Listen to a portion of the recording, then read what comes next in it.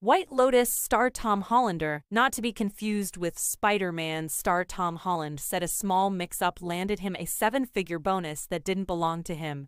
Instead, Hollander said the money he received was supposed to go to Holland.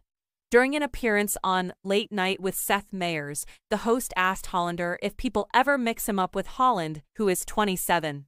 "Yes, it's been very difficult because I was here first," said Hollander, 56.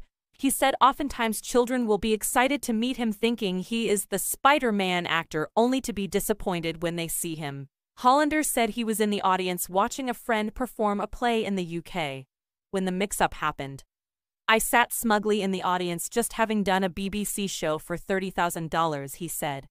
"Then the interval came and I checked my email. And I got an email saying, payment advice slip, your first box office bonus for the Avengers." Hollander said it was Holland's bonus given on top of a salary, often based on how well a film does, and it was more money than he's ever seen. "It was a seven-figure sum," he said. "He was 20 or something. So my feeling of smugness I had disappeared. But that's showbiz. It's up, it's down, it's hero, it's zero. You're always one email away from having your whole life turned upside down," Meyers said.